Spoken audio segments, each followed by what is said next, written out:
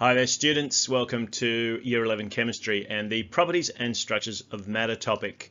In this particular video, number 14, we're going to be looking at radiation and radioisotopes. This is really just an introduction to radioisotopes, which are unstable isotopes of different elements that become more stable by emitting radiation. We've had a look at a couple of different types of isotopes in previous videos, so now we just need to focus in on the types of radiation that are released as a result of the radioactive decay of an unstable isotope. There are three important types of radiation that you should be aware of.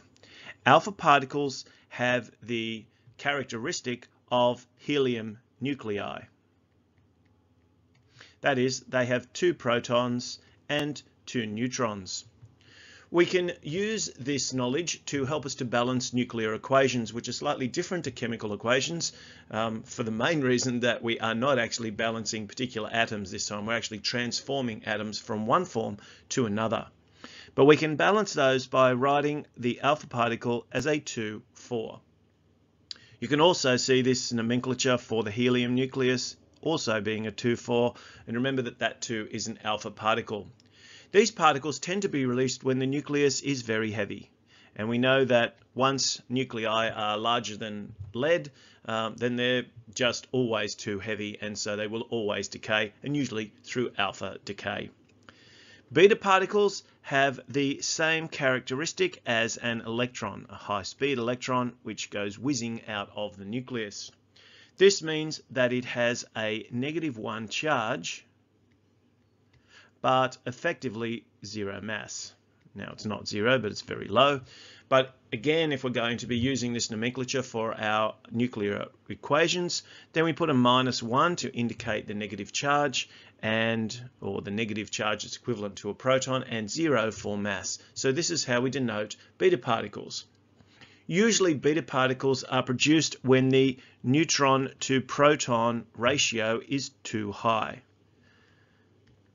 What will happen is a neutron will be converted into a proton and an electron, and these two will cancel each other out, and of course a proton has mass but the electron effectively does not, and so there is your neutron. So the proton will remain in the nucleus and the electron will leave the nucleus, and this is where we will be able to change our ratio from one to another. One good example of this is carbon-14, and we'll explore that. We've already looked at it previously and we'll explore it in more detail later on. The third type, which is basically just a result of a nucleus having too much energy, and an example of that would be technetium-99.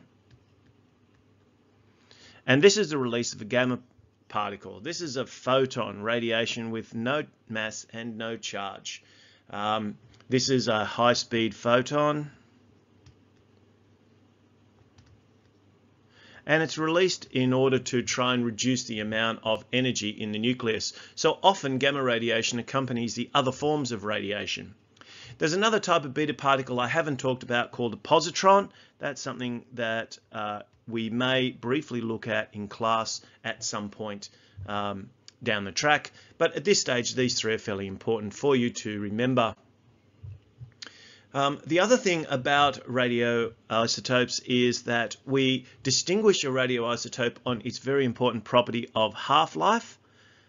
We will do some calculations around half-life in class, but the other thing is that the radioisotope will release particles of radiation, and those radiations will have 2 very important properties: the property of ionizing ability and the property of penetrating power.